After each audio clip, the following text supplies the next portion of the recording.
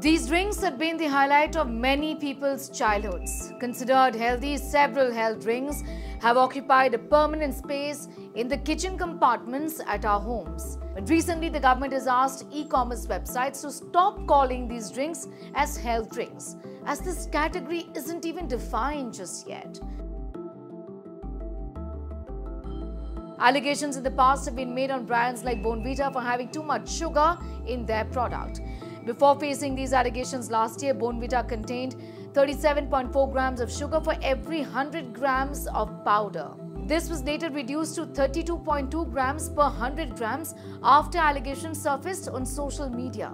We all know that excessive consumption of sugar can lead to an increased risk of cancer, heart disease, and even stroke. According to the National Health Service, an average adult shouldn't have more than 30 grams of free sugar a day, equivalent to 7 cubes of sugar. Furthermore, in children between the ages of 7 to 10, consumption should actually not be exceeding 24 grams, which is 6 cubes. Making children addicted to these amounts of sugar could result in them forming a habit of consuming more and more sugar. Many parents, in fact, use these drinks, such as reward systems, making children consume them after completing their tasks. Remember, a lot of parents also use these powder drinks to, in fact, get their children to drink milk. Now, in a situation where the reward itself is harmful, its effects on a child consuming it every day could be extremely adverse.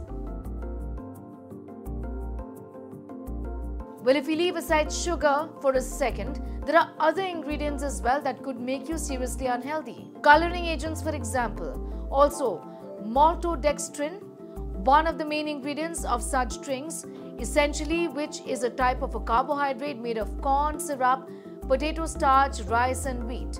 If consumed in high amounts, it can cause weight gain, obesity, type 2 diabetes and even high cholesterol. Maltodextrin essentially has no nutritional value. The major reason behind it being used is the fact that it is easily digestive and that it has the ability to give you rapid energy.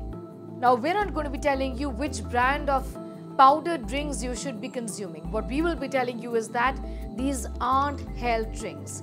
What you can do is that you can read the labels. You can check out the ingredients and sugar content and make an informed choice. You should also be, in fact, ensure that you are helping your child inculcate good eating habits.